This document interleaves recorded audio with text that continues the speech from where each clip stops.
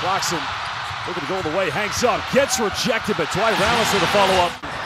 High pump fakes, goes in, and looking right, Kyrie Soto. Now Angola can push this. Dow finds Bruno Fernando, and boa noche, good night. I mean, look at this, coach, I mean, sorry.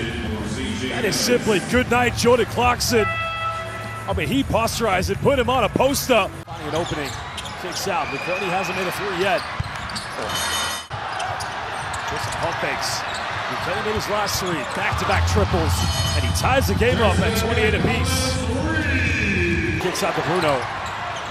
Wants to go for a three-pointer, and Fernando steps up big time with a dagger. To get any rhythm here, McKenny goes into the Euro step. The follow-up lacks a bit of structure. Right step back, three is up, three is good, and it's right round. Keeper's got to step through, puts a little floater, he ties the game. Now here they'll send, go to the free throw line. Fernando goes in, it's way too easy for the... Now they push this one ahead. McKenny's got to go off, and McKenny's going to throw it down. Now it's a three-point. McKenny now, open up to three. Three is good, and Angola.